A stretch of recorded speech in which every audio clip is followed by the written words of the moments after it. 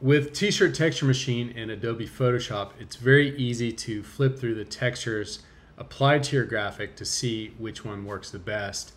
In Adobe Illustrator, it's a little different. I had a customer ask me this, so I'll show you the best way I know to flip through the texture options.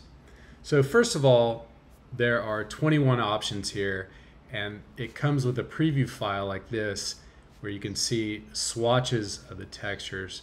But the best way to preview them on your graphic is to go ahead and apply a texture. So let's go ahead and place one of the textures. Let's just start with the first one. This one's called smudge dots.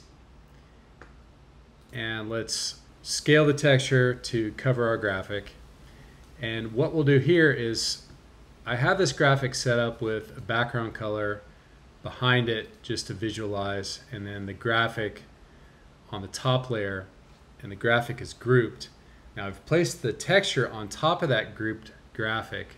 So what we'll do here is select everything except the background, and let's go to our transparency window, window transparency, click make mask, and then toggle the clip and invert mask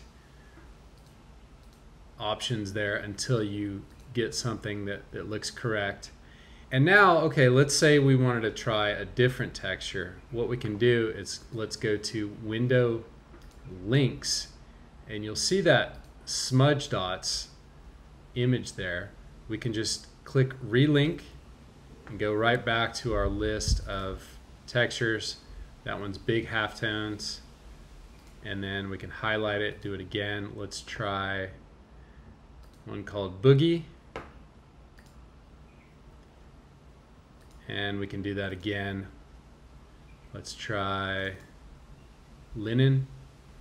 And just one more time, click that relink. We'll try Beat Grit. So that is how to flip through the texture options applied to your graphic in Adobe Illustrator. Thanks for watching.